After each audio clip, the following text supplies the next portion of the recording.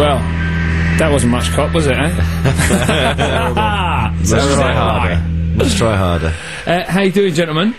Very well. Wonderful. Yeah? Great. We have Russell and Chris of Editors fame in the studio right now. Hello. Hello, you alright? Yeah, lovely. What you been up to, gentlemen?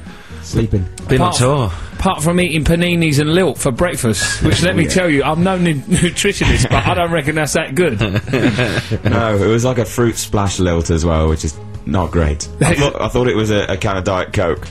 Which would have been so much better for you. Exactly. But it was not. So what's been going on in your world? You're just finishing an epic UK tour, right? Or you finish on Thursday. On Thursday in Nottingham. I got the facts. Tomorrow. AKA tomorrow. Yeah. How's it been? It's been fantastic. Yeah? Yeah, we've had a great time. It's been really, really good. Chris, not so sure about that. No, it is. I was just adjusting my boots. No, it has been brilliant. Yeah, it's been. We're coming to the end of it now, and we're all kind of getting a bit weary because it feels like we've been on tour forever because we came straight back from America and had just one day off before. How did it go in America? It was wicked. How was cracking America? Yeah, pretty easy, wasn't it? It's done now. Yeah. Yeah. That's that wrapped up. Job done. Is it selling well over there? Flying off the shelves. It's going all right. Not as many as a Nickelback record. Oh well, listen. Yeah, I mean, one can only hope to emulate the success of Nickelback, Yeah, right? Always. They're actually quite nice fellas, Nickelback. I'm sure they are. No, they are genuine. I'm not mad on their music, but they're quite nice fellas.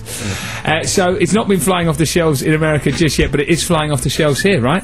Number yeah, one it's record. Number one in Germany also, or in Holland, or somewhere like that. Or number two in I Holland. think it was number two in Number Holland. two in Holland. Yeah. It's done 500,000 here, right? It's, No. not that many, but it's That's what it says here. That's what it says here. I got this from your PR department. That's what it says. Hyperbole in that press release, I think. I think so. Always what we like. Look, rounding up to the nearest couple of 100,000, it's done 500,000, right? Rounding up to the nearest 500,000, it's done 500,000. Exactly. Okay, so that's great news. And so what happens now? Electric proms. Electric Proms this evening with the strings. Are you excited?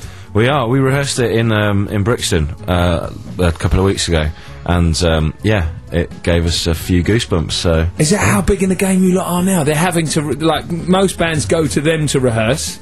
They come to Editors to rehearse. Well, you know, we were playing Brixton at the time. Yeah, exactly. So it kind of made sense just to get the four of them in there and just have a little fiddle. It's just the four of them. It's a string quartet. Yeah. Ah, okay. I thought we were going to have this whole massive thing, you know, like I was getting pitched on it was the BBC Orchestra. It's in Coco, you see, so we'd have to sacrifice about 100 punters to get an orchestra in. And we don't want to do that because that's bums on seats, that's money in the bank, right? Men of the people we are. Yeah, absolutely. We would sacrifice our music. Not men of the orchestra.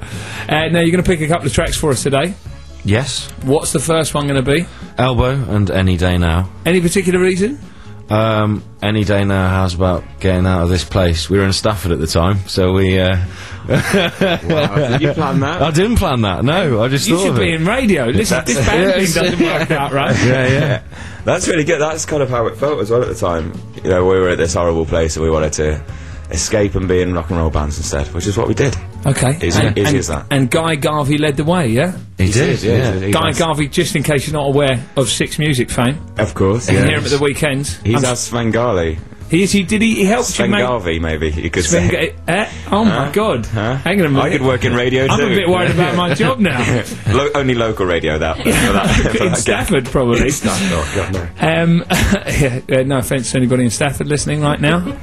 Oh yeah, Chris is pulling funny faces. Okay, so Guy Garvey he helped on the first record, didn't he? We produced a B-side called "Let Your Good Heart Lead You Home." Okay, so he almost worked on the first record. Didn't Yeah. quite make the cut. It was pretty amazing for us to work with one of our heroes, though. So But not amazing for your A&R man, obviously. He didn't I think agree. we'd already done the first record anyway, and we just, Yeah. you know, he was kind of a fan, and you know, he knew that we were fans, and said, "Why don't we do something?" Oh, so much mutual appreciation. There was a lot of love. Here's Any Day Now. It's Elbow on Six Music.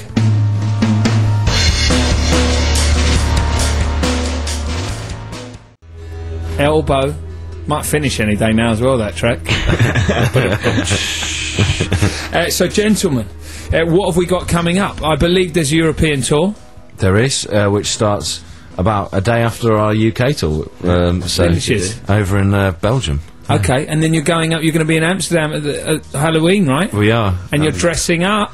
It's going to be special. There's talk of dressing. Yeah. Anything? You got any? You know, you kind of earmarked any particular outfits that you want to be wearing? Well, you go as a dead version of me to Halloween, so I'll do that again. Is that what you do? Yeah. Just when did you kind of take on that? A couple of years ago. You thought this would be good? I thought, yeah, if I just go as me, but dead. Okay. Ed's going to wear a skeleton outfit. I think I should go as Frankenstein and Tom as Dracula. I think that would work. Frankenstein's definitely working for you, Russ. Yeah. All the cheers. It's not miles off, do you know what I mean? Where are the other two, by the way? In bed, yeah. Really? So you drew the short straw this morning, then? Essentially, yes. Yes, we did. You're welcome. Yeah, well, good. And then I believe there might be some writing going on as well, is that correct? Yeah, we're going to have a month off over Christmas and hopefully write some more A month off? How dare you? Yeah. I know. Well, we won't because we'll be working. Because you'll be writing. So when I say month off, yeah, we'll be in the studio. Working on what, then? I don't know, just anything, new songs and old songs. And you're going to get Guy Garvey back in the studio? Or that didn't really work out? Oh, it worked out tremendously. Okay. Well, maybe, you never know. What about, are you going to get in with old Jackknife again? I think we're going to do stuff with Garrett, yeah, for now, and then see. Because you know what? I heard that new Flux record by Block Party. Yeah. And... do you believe in life after love? I'll tell you what I do believe. I believe they might be biting your sound a little bit. Oh, do you think? Yeah. That's nice. That's a compliment. Yeah. Yeah, wicked. It was editors-esque. It's a bit New Order-esque, I think. Well, which is kind New of Order, Joy Division. I don't want to go down that street again, but there we go. Okay, guys, well, listen, thank you very much for coming in, as always. Is that it? Well, I mean, we can chat on. Go on, let's keep going. What's going to happen over Christmas? You're going to go out looking for more antiques, and Chris always has the most fantastic jewellery. Thanks. Always. Oh, well, yeah, I'll have got a nice little piece. You have to go big up to my friend Zelia, who scouts them out for me. And is that what Zelia's out there looking for stuff right now? Yeah, I'm seeing her later on. I'm gonna get hooked up again. You've got a diamond-encrusted skull coming out of a shamrock or something. Yes, that's exactly what it is. That's so fresh. Where'd you get that in Ireland? I did not. No. This is a Damien Hirst piece. I know you're big in the game now. Come on. Big in the game. Yeah. Yeah, I'm not going to tell you who my sources are, where my sources come from. Okay, and what about how's all the Le Corbusier chairs and all the rest of it? How's all that going? It's all fresh, yeah, all fresh. It still need wearing in. Okay. Because obviously I haven't been at home, but Paul bought all this stuff for his house. Hasn't been there to use it. No, afraid not. No, terrible. Christmas. Yeah, Christmas. I'm going to do a bit of sitting down. Some serious wearing in Christmas. Sitting down. Right, we've got another choice from you guys. It's by a man called Matthew Deere, who I know very little about, so you're going to have to fill me in. He's from the US. He's very good, dancer orientated, and yeah, he's ace. That's in a nutshell. Yeah. And we weren't sure we were going to have the track you specifically wanted, but you said, it's alright, I don't know him by name anyway. Yeah, apart from Don and Sherri, the one that you're going to play. Which you do know. Which I do know, so... And you love? Yeah, I love all of his records. Well, we're both big dance music fans anyway, so this is one of the best dance records. Never told that from your music. That's quite weird. Gentlemen, thank you very much. Enjoy the Electric Proms tonight at Coco. If people do want to go down there, can they still get tickets? Hell no. That's it. Sold out. Sold out. Returns only. Returns only. Get outside in the queue. Yep. Or tout it. Have a go. Not that we condone that. Not at all. Here is Don and Sherri from Mr. Matthew Deere.